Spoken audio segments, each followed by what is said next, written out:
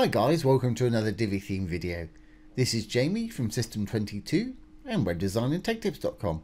Well, we've got a great one for you today, and this will work on any WordPress site, not just Divi theme. A few people have been asking lately, when I go to a new page, I have a bit of unstyled content that flashes up first before the CSS kicks in, and then the style content. How can I get around that? Well, that could be several issues. It could be you've got slow hosting. It could be the person that's looking at it has a bad internet connection. But either way, sometimes it's not nice to see that sort of thing. Now, there's a bit of code out there on the Elegance theme site. I couldn't actually find it today that you can put on your site. It's a bit of JavaScript, I believe, that's supposed to stop that. I haven't had a lot of luck with that.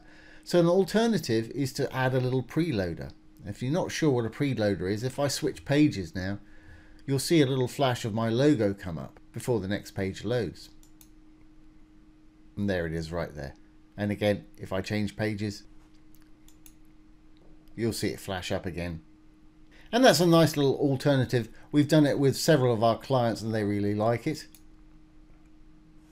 So to do this today, we've got to add a plugin. It's absolutely free. There's no cost involved whatsoever. I'm going to go down, I'm going to disable the plugin that I'm using here. If I go down on my plugins, there it is right there. Safe layout, cute preloader. Let's get rid of it.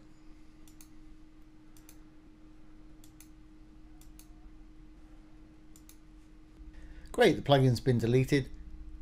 Now if I actually go back to this page, we go to that images page again.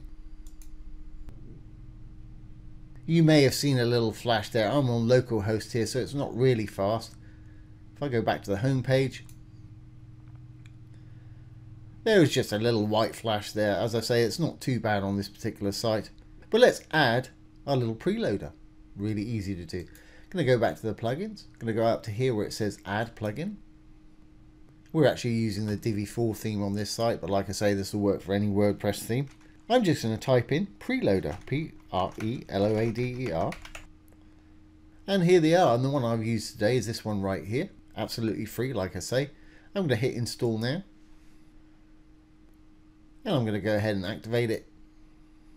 And there we are. You can just click on the settings. I think when you first installed it, it takes you straight to the settings page when you activate it.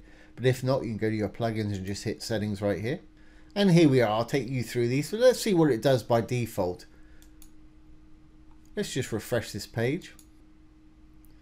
As you can see, it's not very long. There was a loader there. It looked like a cube and a progress bar. Like I say, this site's not too bad. But we can go in to change it to whatever we want. I'm going to be using my little logo there today. So if you look at the display settings here, we want it enabled, obviously. Full website, or you can choose pages or posts, whatever you want to. Show on all devices. Minimum load time, in other words, it's not going to show if it takes less than half a second. You can change that if you want to. It seems to work for me. And maximum load time is how long it's going to stay on the screen. If there's a problem with the site and it's just not loading the page, it'll stay for 9 seconds. And after this time, it'll hide even if the page has not been loaded yet. If you want to disable that, put in a 0. And if it's continue up there again, you can choose to show a close button after a certain period of time. I haven't actually had that problem yet on this site, but that's an option for you. And you can add a background if you want to. Progress bar, we saw that briefly. It was this one right here. I think the color was red. I don't want a progress bar on mine. But as you can see, there's several to choose from here. Brand image, this is what I want. So I'm going to say show brand image. I'm going to go to my media library. There it is, right there. Now you can't use too big of an image, it'll throw up an error. Mine's 400 by 109, which is fine for my purposes. I'm going to go ahead and select that image. And there are several animations to choose from. That's very subtle. One I'm actually going to use today is sheet. But have a look because they've got some crazy ones there. I'm going to go ahead down to sheet right here. That's the one I used before. I quite like that one. Image position's fine where it is. I don't want to add a margin. It seems to be absolutely perfect where we are. Now I'm going to go on down to icon because it's still going to chuck in an icon unless you select no icon. And there's several interesting icons to choose from here, and it even lets you download your own custom from here. Obviously we've got this one going on, which is that one selected. I don't want an icon, all I want is my logo. Counter, same thing. I don't want a counter telling you how many percentage until the page actually loads. Text, no, don't need a loading text. And in the special preloader, you can add a meta box to do different types of preloaders and use a shortcode there.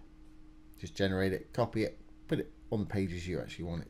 Now, like I say, this is absolutely free. I haven't even looked at the pro features. I've just always used the free version because it's so good. Once you set everything up the way you want it, make sure you save your changes. Let's go back to our site now and we'll refresh. And it's not this, it just so happens I'm using the same logo here, so the preloader logo kind of looks like it's dropping into this one. That's just coincidence. It's just doing that swirl. So let's do a refresh. Excellent. Like I say, that works quite well with that logo right there. If we change to a different page, there it is right there. I quite like that. I think I've got a big landing page on this site that may take a little longer to load. So let's try that one. Did hang around for a little bit longer that time. If we go back, I've got no menu on this page. This was just a landing page we did in one of our videos. So there we have it. Let's go back to the home page. And we got that nice little preloader. So I hope that answers that question. Like I say, absolutely free. Safe layout, cute preloader. Nothing to it. It's very lightweight. And customers seem to like it. So there we have it, guys. There's how to add a little preloader to your Divi site or any WordPress site. Like I say, this is a WordPress plugin, so it'll work on pretty much any theme you want there. So like I say, I hope that's answered that question. Don't forget, if you have any questions about Divi 4 or Divi 5, drop them down below the video. I'll do my best to answer them or make a little demo video just like this one. So once again, this has been Jamie from System22 and webdesignandtechtips.com. Thanks for watching. Have a great day.